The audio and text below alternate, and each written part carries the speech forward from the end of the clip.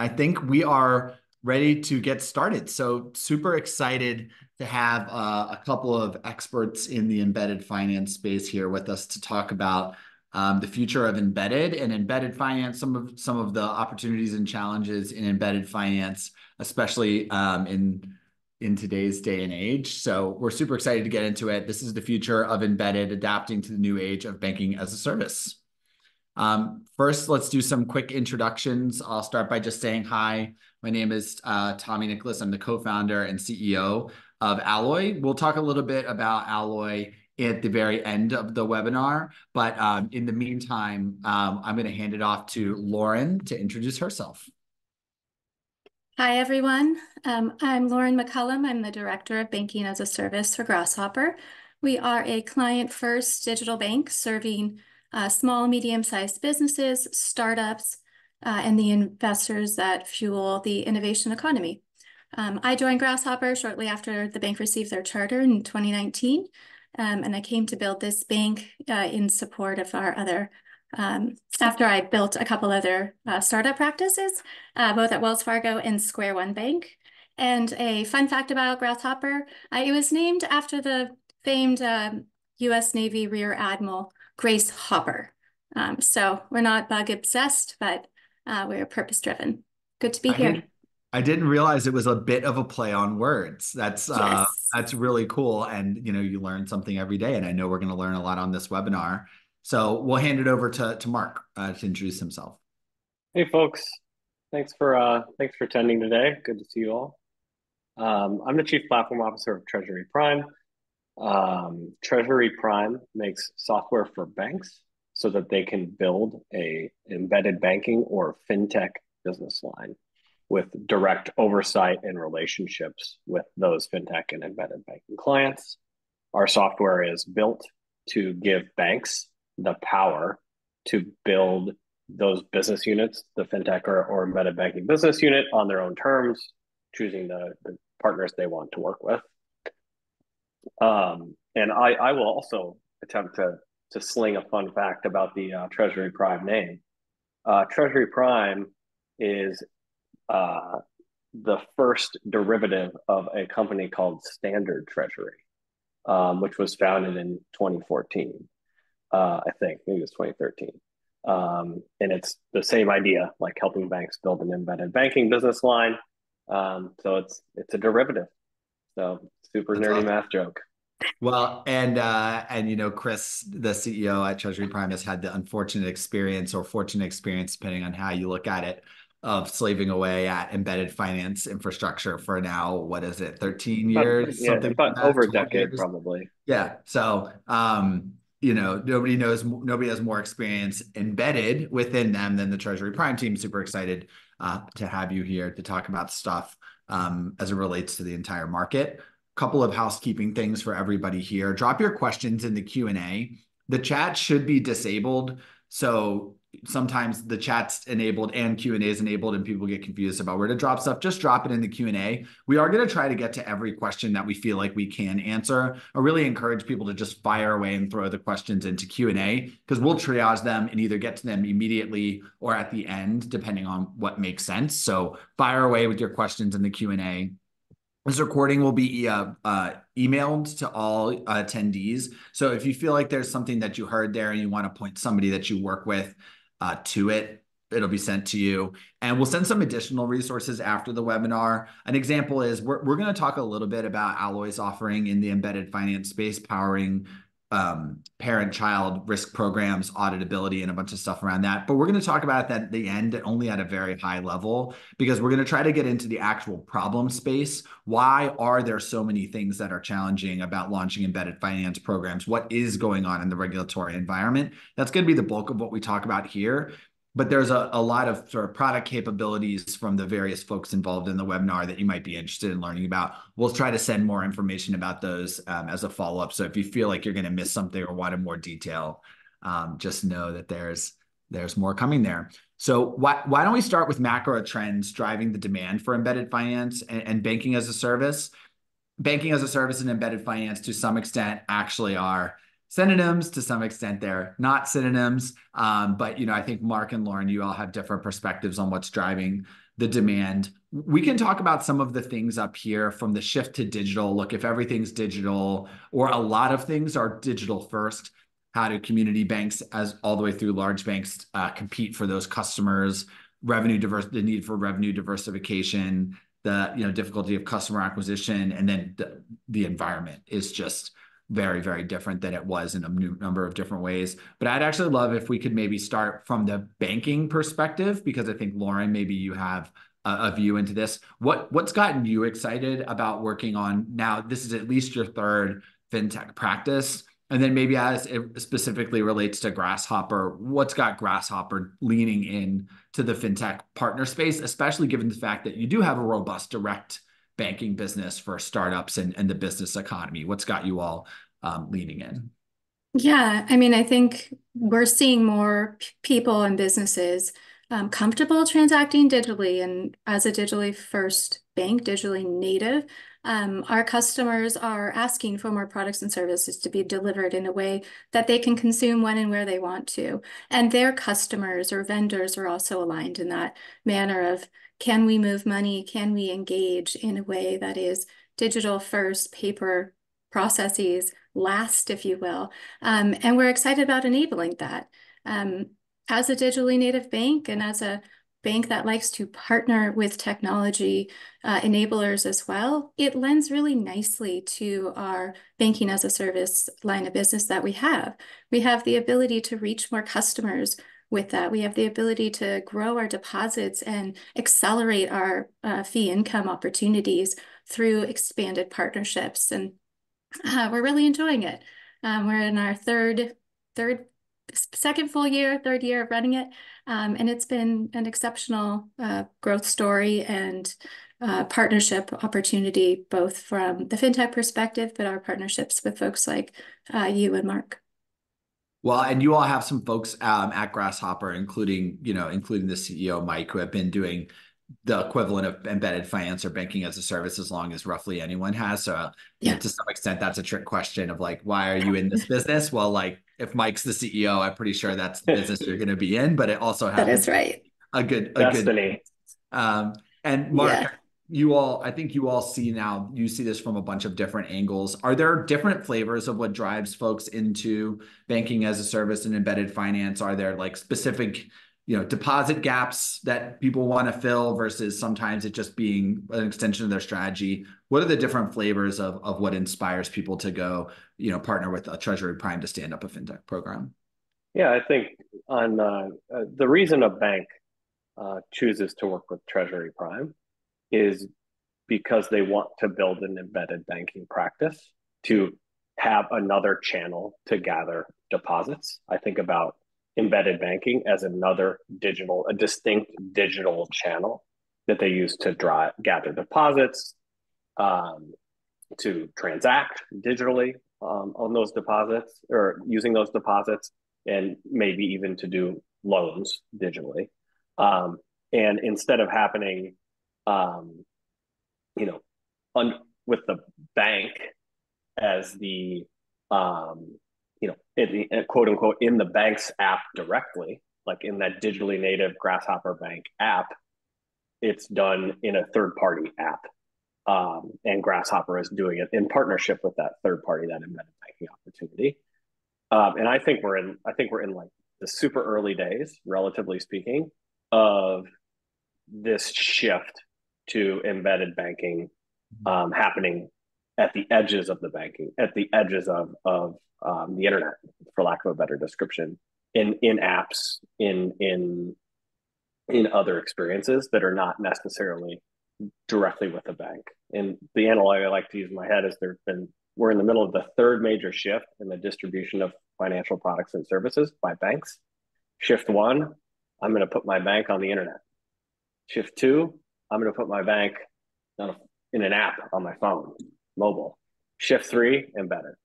And Treasury Prime wants to work with banks like Grasshopper and partners like Alloy to enable that shift to be done safely with direct oversight in meeting their regulatory obligations. all the cranky old school fintech people would get on you and say, what about no, there was a shift before that. There was the shift to actually there being ATMs and credit card acceptance machines. But Yeah. I think we're all long since past understanding that portion of the shift, although I do like to marvel at what life would be like without credit card acceptance and without ATMs. It would certainly be very different. Yeah, my description is definitely a crude raiser of the number of shifts. But. Yeah, there's been a million shifts, but we're talking about the internet ones. I think one thing that people underestimate, and Mark, I'm actually curious to hear your reaction here, is how often there's a strategic way the bank is operating. One example I like to think about is imagine you're a bank that's figured out a lot of hyper local and really differentiated ways to lend money. If you have money, you can profitably lend it in a way nobody else can, all the way up to some threshold. Obviously, if you got into the hundreds of billions of loans, people would figure out how to compete that away. But you may have some local advantage, relationship advantages, industry knowledge advantages. There's a whole bunch of niches. And it's great that community banks do a particularly amazing job of filling those sorts of gaps. And I think it's part of why our banking ecosystem is so dynamic. But then maybe you have a deposits problem. To a large extent, these partnerships are about outsourcing the sort of customer acquisition and technology enablement to solve some portion of that problem. Is that what you all see people coming to you sort of initially thinking about? They have some gap in their P&L somewhere that they feel like they could more easily solve with technology partnerships than going and spending a lot of marketing dollars. And then they sort of imagine that as a lever that they can pull in a lot of different directions. Is that a lot of the impetus, or is it more general? I think that's a reasonably fair characterization. In the way I think about this, I think banks have different ways they can gather deposits to power their lending business, right? Banks buy and sell money effectively. And banks have different ways that they can grow their deposit base so they can consequentially grow their lending base. You could stand up a new branch in your community or in the next town over or in the next city over or a bunch of different branches. You could create some new features on your mobile app. Another thing you could do is stand up an embedded banking business line to get another channel of deposits. And we think the only way to do this is directly, like with direct oversight by banks and of those fintech partners, because that's what creates a very, very sticky deposit relationship. And as we've seen over the past, literally a year, almost to the month here, like sticky deposits are very, very, very important. And we believe that, by enabling banks to do this safely and securely and soundly, you create that another sticky source of deposits. Awesome. Lauren, did my description of how folks get into this to any extent resonate with you? Anything you would add? Just to take a hard look at getting into this, it's not one that you just jump in and say, I'm going to partner with someone and it's going to be all roses and sunshine. This is a hard business to get done right, as we're seeing in the market today. And so, I commend those that are in the market today doing this, and take a hard look before you just dive in. But partnerships are the way to do it. In direct relationship with those fintechs certainly is what's going to win in the future. Amazing. And I want to get back to a point that Mark just discussed about sticky deposits and the sort of regulatory angles that are coming at folks. But I think that we'll get to that later. There's a really interesting insight that I want to put a pin in. I'd actually like to ask the crowd, and let's do a quick poll and see what we learn from this. What factors do you believe are driving the demand for embedded finance and banking as a service in general?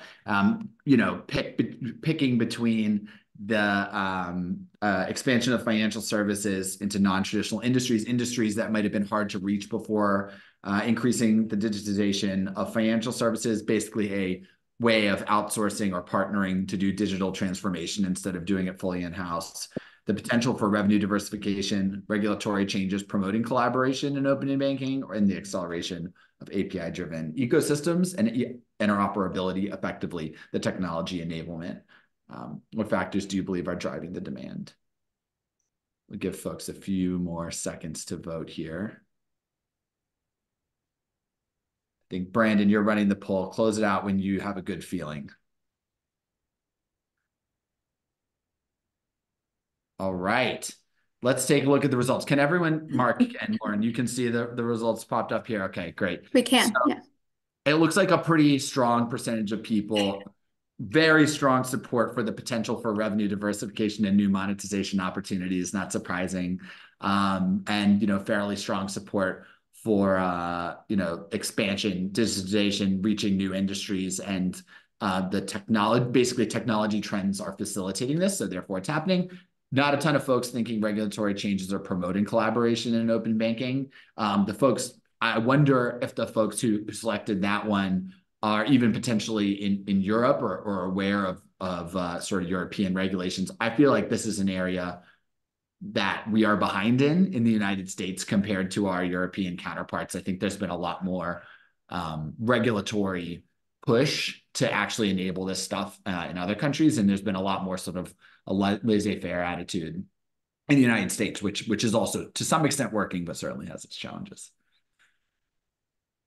All right. So what do people mean by when they say banking as a service or embedded finance? We thought it would be helpful to just kind of run through a couple of, disambiguations here. There's really at least 3 players in the ecosystem that are specifically targeting banking as a service and embedded finance. There's banks. So a lot of people call these sponsor banks.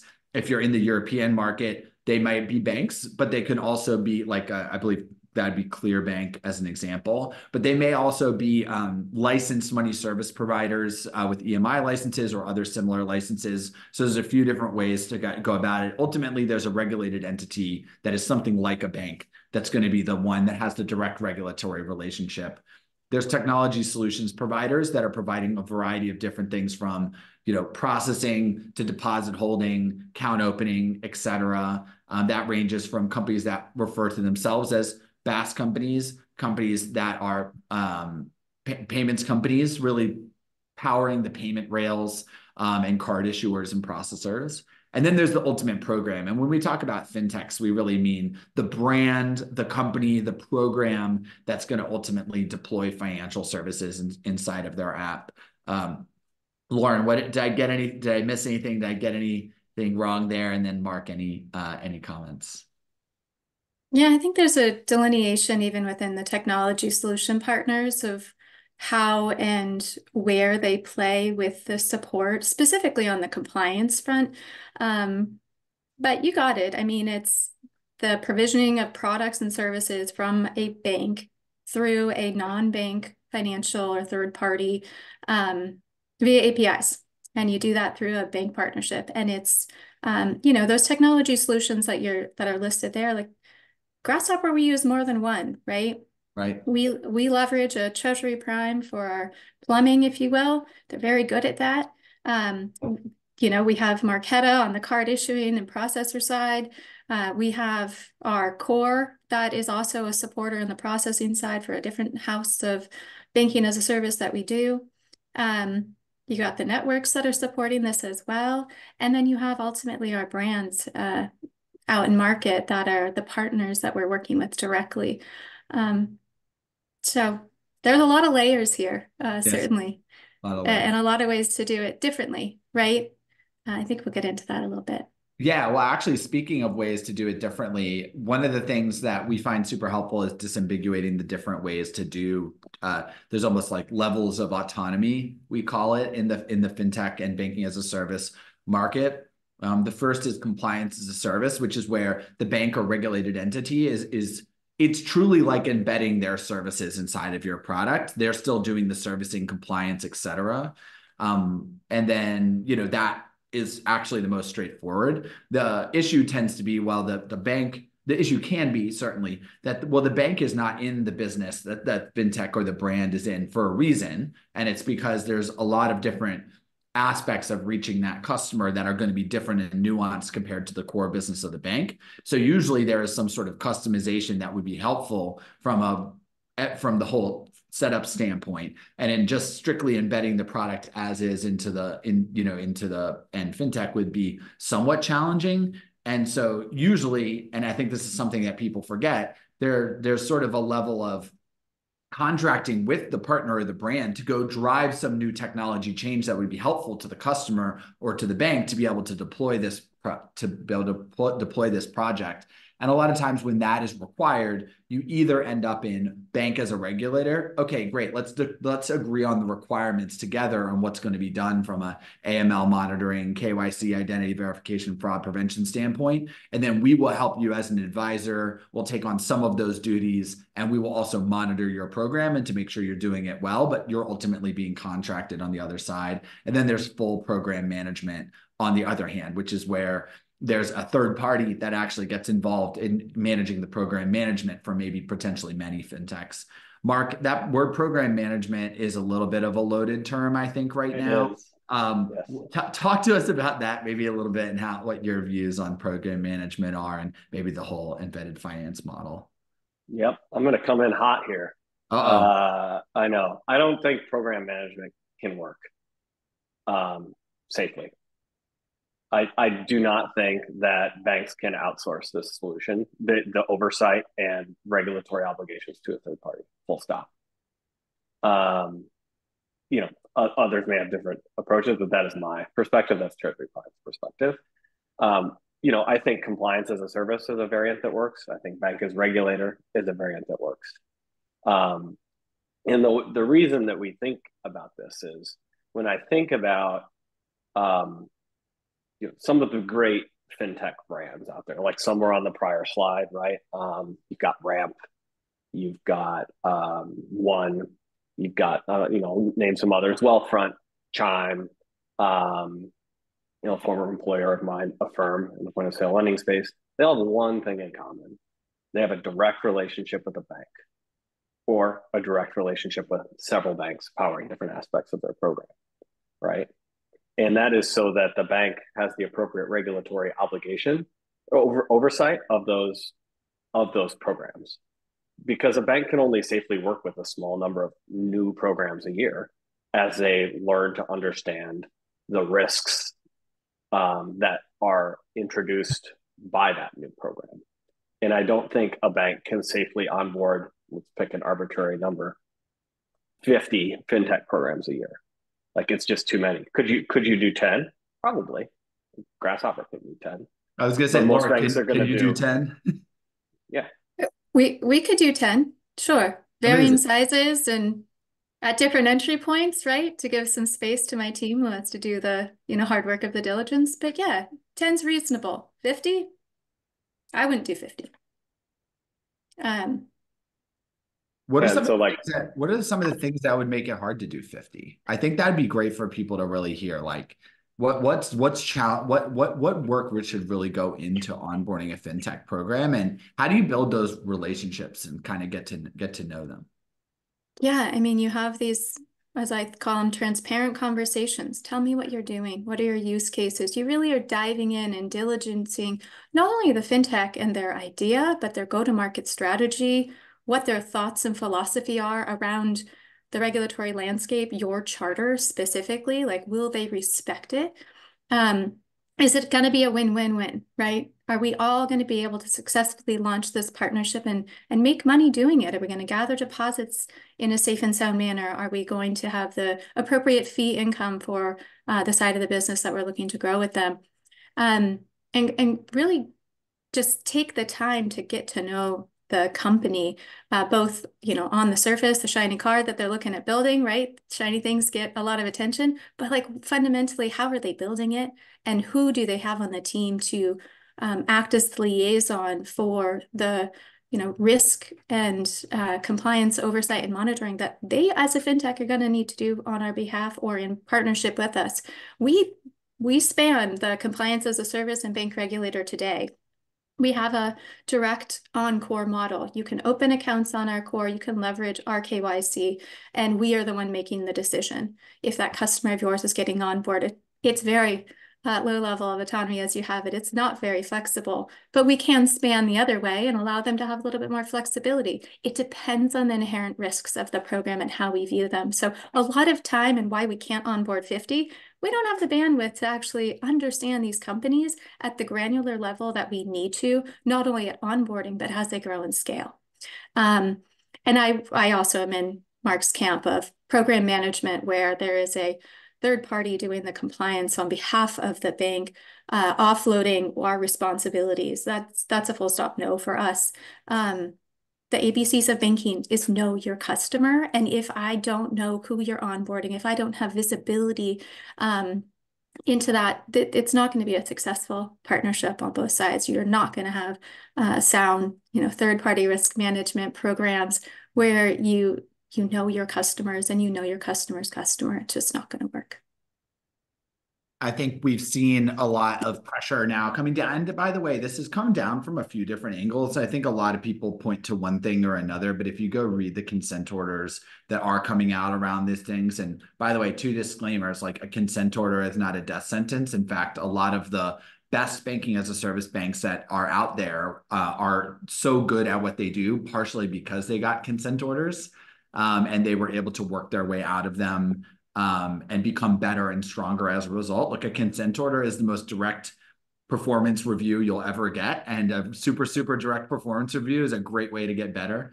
And so I think to some extent these are viewed as like these horrible catastrophic things, but they are often learning experiences. But we've seen a bunch of consent orders come down. I take a very optimistic approach when it comes to this, which is I've seen a lot of change in the last 6 months. I think a lot of folks are taking seriously the obligation to go ahead and say, okay, what are the different ways in which the program responsibilities are breaking down and how can we get better? So I see that across the board, or where it's not happening, I think there's folks exiting the space. Mark, you've made 2 mentions, or actually Lauren just made a mention of something, but you sort of referred to it earlier with the sticky deposits thing. And then Lauren, you just mentioned the charter. Different programs are going to be right for different banks. And I think there was a point in time where people thought there would be like 3 or 4 banking as a service banks. But obviously Treasury Prime's point of view is that there will be a lot of them, and that makes sense.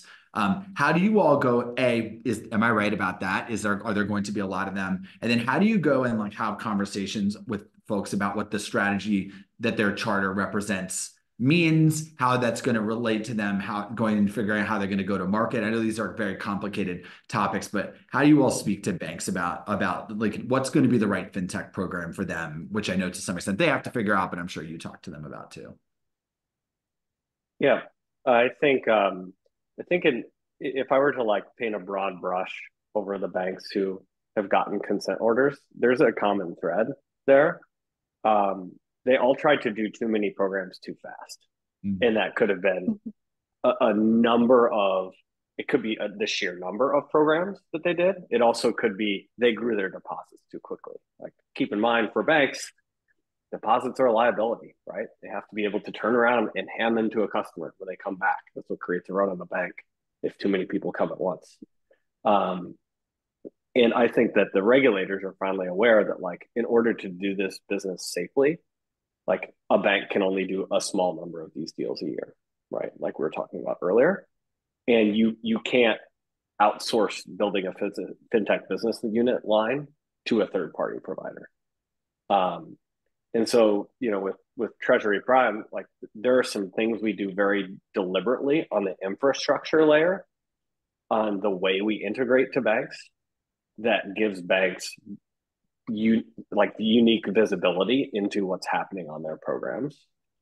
In my sense, this is the only way to do a direct relationship. And what I mean by this is, like, every fintech with Treasury Prime has a dedicated omnibus account in their name, or are opening up many Encore accounts at a bank. And that gives the bank the right oversight and ability to monitor for risks and understand the stickiness of those deposits over time. And I think that's the only way to do that. And one other thing you asked, Tommy, is how do you get to identify a bank that wants to do it right? Like, it has to be philosophically aligned, which Lauren was talking about quite a bit earlier. Like, a bank can't short circuit creating this business. It is a real investment. It requires a dedicated team, and it doesn't need to be a 25-person team. It can be done well with a few people, but that inherently constrains your bandwidth and your ability to support programs. and you get to understand how they think about their community and what communities they want to work with through embedded banking as well. There's so much Yeah. that's lost about the community, that word community and community banking, I think to some extent as we digitize, but it still is material, and it still matters to the charter that folks have been given. For sure. All right. So we've talked about a lot of the challenges, I feel like, already, but just to kind of touch on a few of them in a little bit more detail.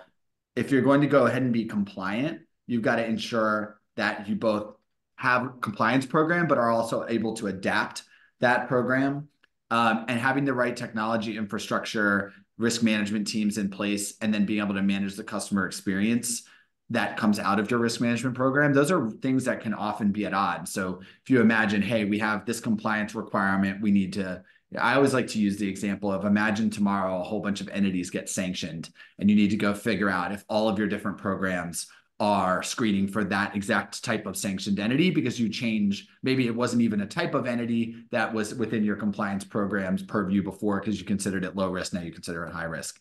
Well, do you have the team, technology, and then understanding of the customer impact to go implement that tomorrow? I think a lot of folks do, but not everybody does. And I think that's the sort of challenge that you have.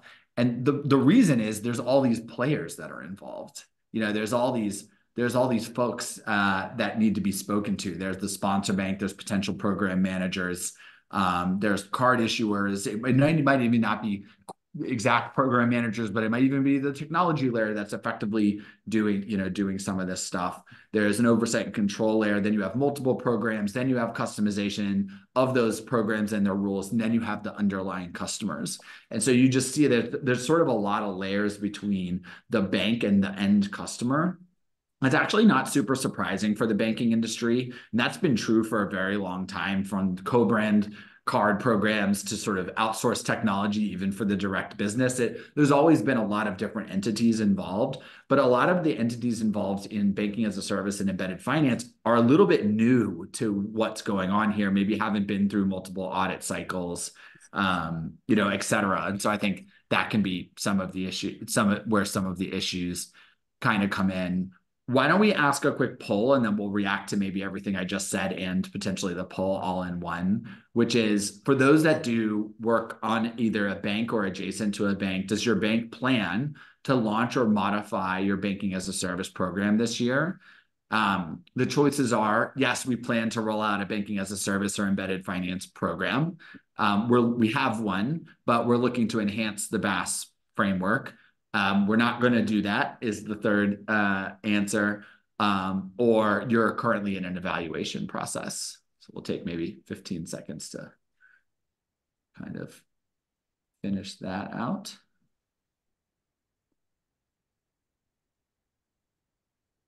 All right. Let's see what we've got here. Okay, so 38% of folks say they're planning to roll out a new BaaS program. 33% say they're looking to enhance their program. 10% say we're not launching anything this year. And 19% say they're in the evaluation phase. That is a really good transition, I think, to the state of fintech in the US, because you would think, given the headlines and the way people are talking about stuff, that nobody's doing anything, and there's nothing happening. There's no new banking as a service, no new embedded finance will exist. In fact, everything that exists will go up in flames.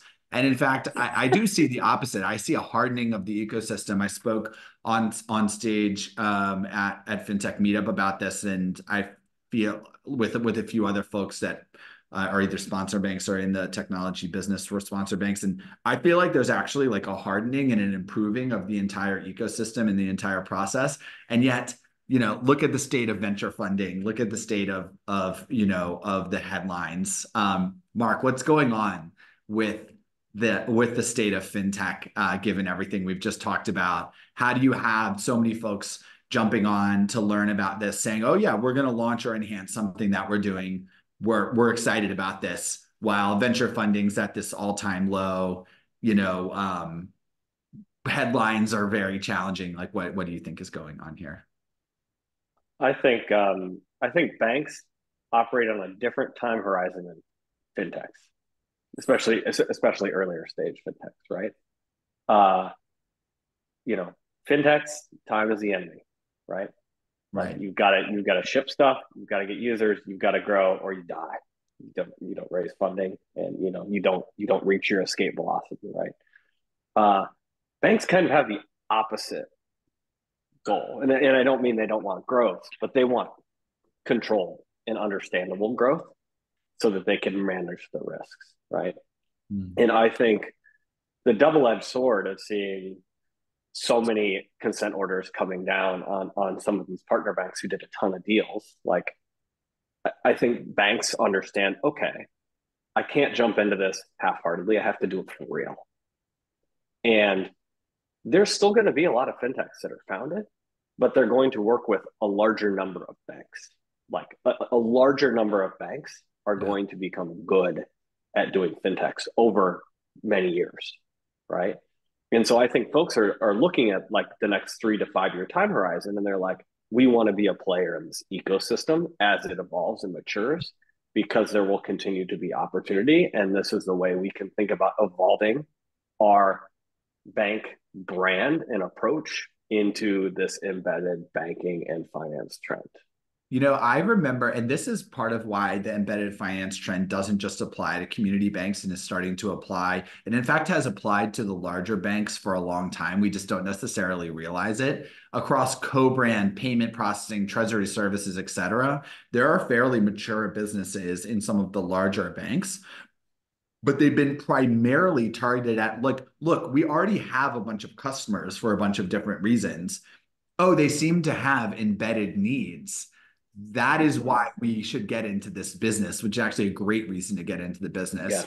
That happens Yeah. to apply to Grasshopper as well in a sort of interesting way. Like you all bank, you bank us. We put, I think we have money with Grasshopper and very happy to have it there. And so like you could bank a lot of businesses that might have embedded finance needs. Is that part of the strategy, Lauren? Is that like how it is that like why it's hardened with you all's overall philosophy and strategy? And then the last thing before you answer is we're coming upon the part of the webinar where I'm going to talk a little bit about our offering, which I think I'm excited about. I hope other people are too.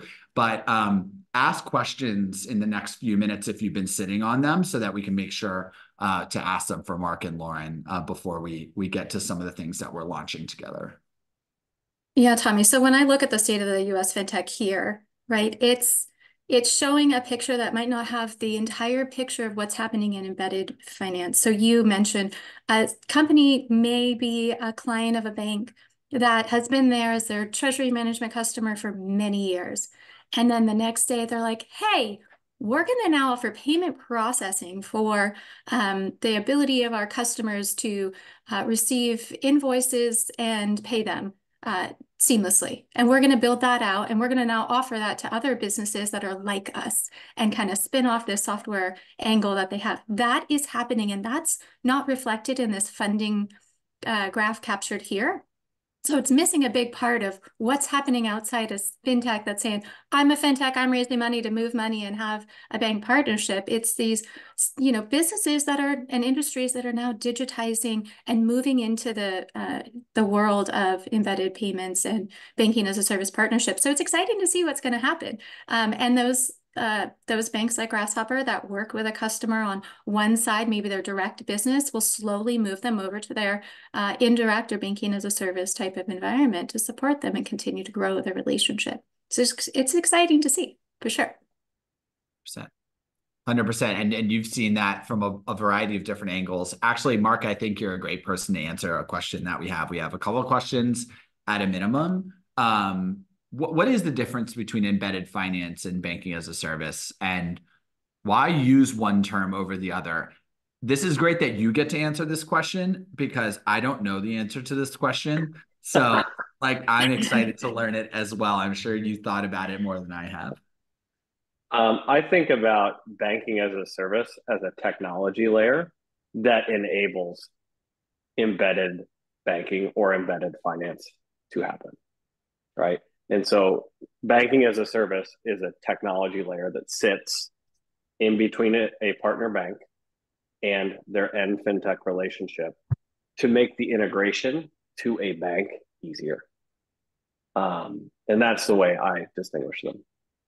I love it. Embedded finance is the business that we're all in, what everyone's in if you're deploying financial services, money moving products inside of other products that aren't specifically banks or regulated entities. Banking as a service is one way to describe the technology that facilitates that. I think that's a clean definition. Some of the other questions we have, actually all of the other questions we have right now, which I'm excited to see, are actually probably better addressed after I get into some of the things that we have launched at Alloy, because they all address actually deploying the fraud and compliance monitoring and decisioning portion of programs. So why don't we get to our final poll and then get into that stuff? What are your predictions regarding the current state of fintech winter in the US? Is it going to be a prolonged period of reduced valuations and funding? Is it going to be is it simply difficult to say? Is it over and we're in a stabilization period, or was it overstated and fintechs are thriving or will thrive despite market conditions? Take 15 seconds to get into that. Maybe we'll close. I'm intrigued to see the responses. Yeah, me too. Me too. All right. Let's see. Okay, so everybody punted. They just said it's difficult to say. Nobody knows. It's over. It's over. Let's go. Fintechs are going to thrive. It's definitely the answer I would have given. I'd be like, "What do you mean? Who do you think I am? Like an economic expert here? And even if I were, what do they know?" So I think pretty even support across all the others, but I think people generally say it's difficult to say. I think that's completely fair because we don't know what it's going to be like with venture funding being less of a factor in the ecosystem. But at the same time, we're seeing really, really not different businesses than the historical fintech businesses getting into embedded finance. Mark, let's start with you. Any strong reactions? Yeah, I mean, I am nobody can predict the future of the markets. It's impossible. That's kind of how I feel. But I believe, I have conviction that if you look over a long period of time, 10 years, fintechs are the thing. And fintechs will work with many, many, many, many great partner banks to build that product experience. And when I say fintechs, I mean embedded banking as well, embedded finance. You know, it's probably been the most, it's probably been the most humbling 4 years to try to be making predictions about what will happen the next year. If you made predictions in 2019 about 2020 and 2020 about 2021, 2021 about 2022. Wrong every time. Yeah. Over 5, right? Like no, over 4, over 5, no question. Lauren, any other strong reactions from you? I'm also excited about what's to come in the fintech industry and in general and in large, given the move that many companies are making, not just specific fintechs. They will all benefit from the growth. So I'm excited. Well, we knew we would all be excited, so we thought we'd end by just saying there is a bull case for fintech. And I actually think for me, from my perspective, one of the bull cases for fintech is addressing actually some of the questions. We have 3 questions that are about this, which is that the fintech market kind of knows how it needs to operate now to a large extent, in my opinion. The fintech market sort of, I think, really knows that there's going to be regulated entities that are going to have strong technology that allows them to do oversight and controls of AML, fraud, BSA, all heavily related concepts, et cetera, et cetera.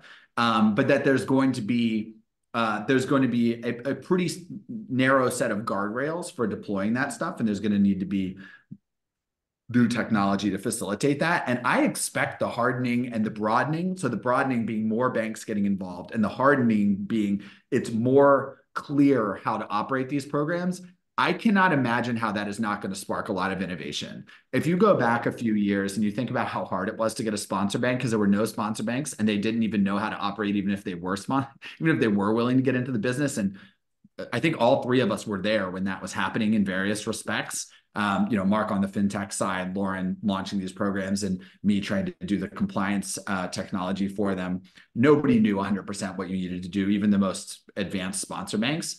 And so, from my standpoint, that is a really, really good thing.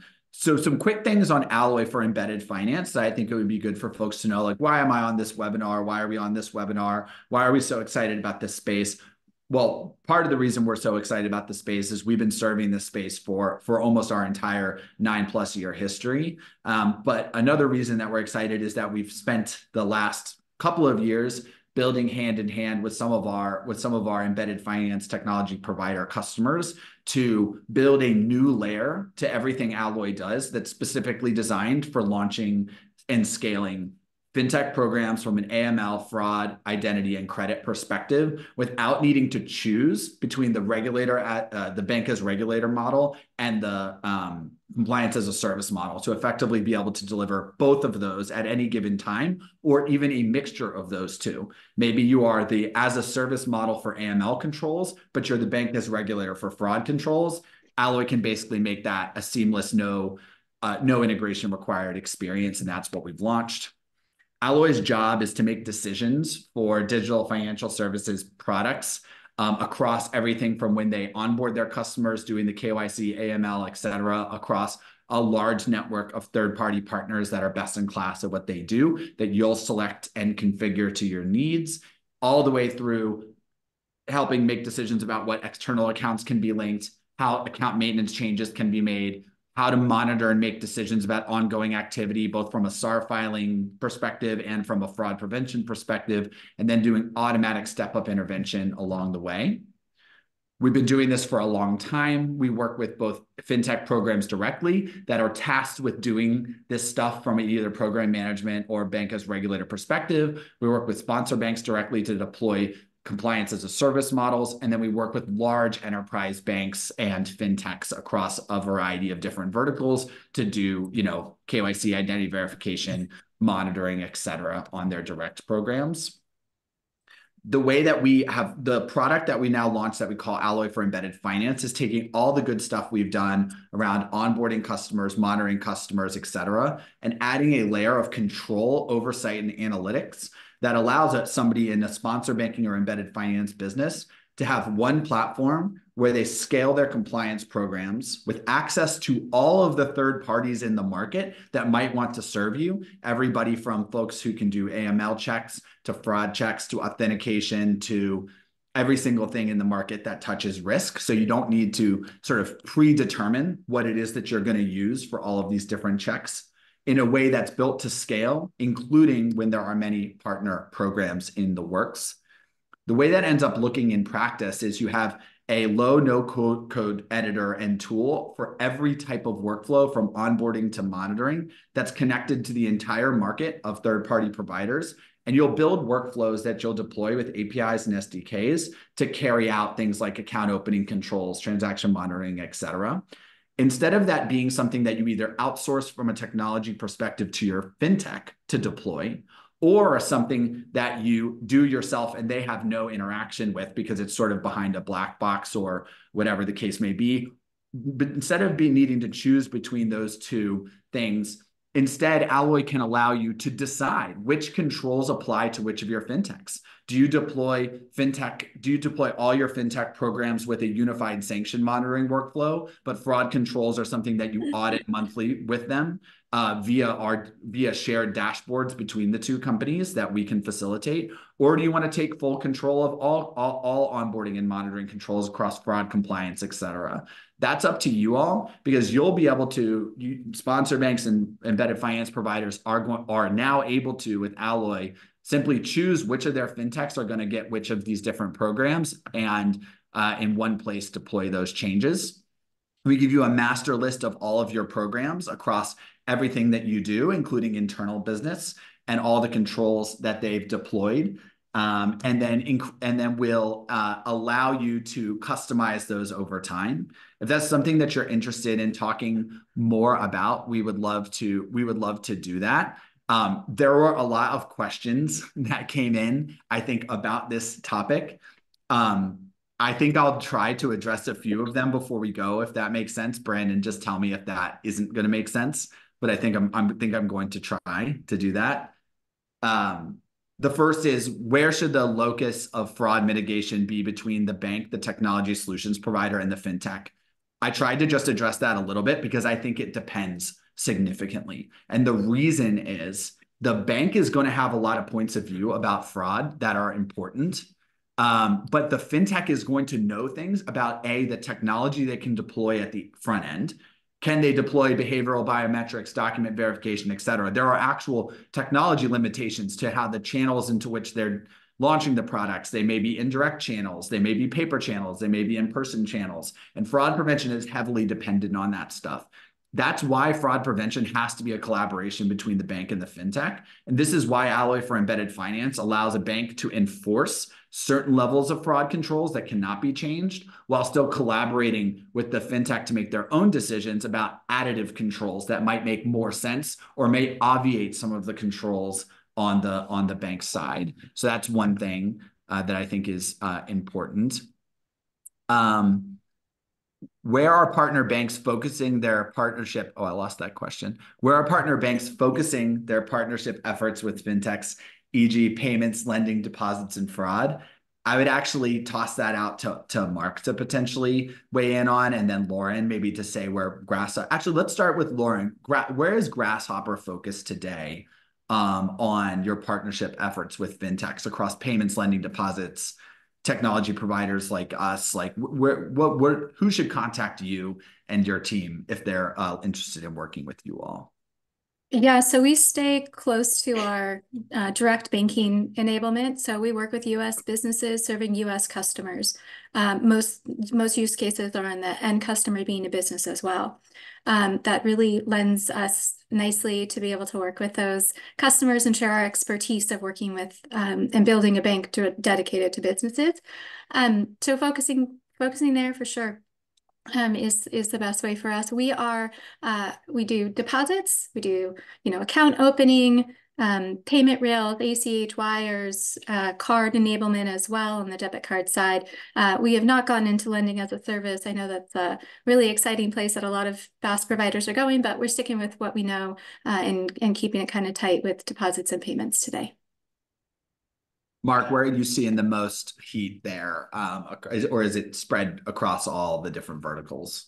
It's all over the place. Each bank is going to do, what they need to do to serve their own definition of their community, their niche, right?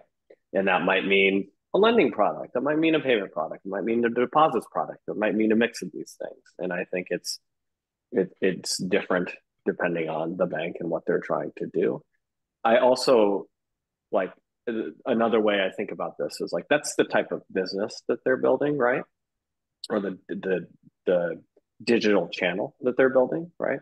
But they also enable it more effectively by using software providers too of their choosing, right?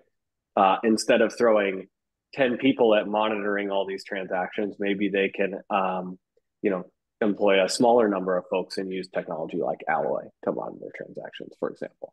And this just allows a bank to do things more scalably in a digitally modern way.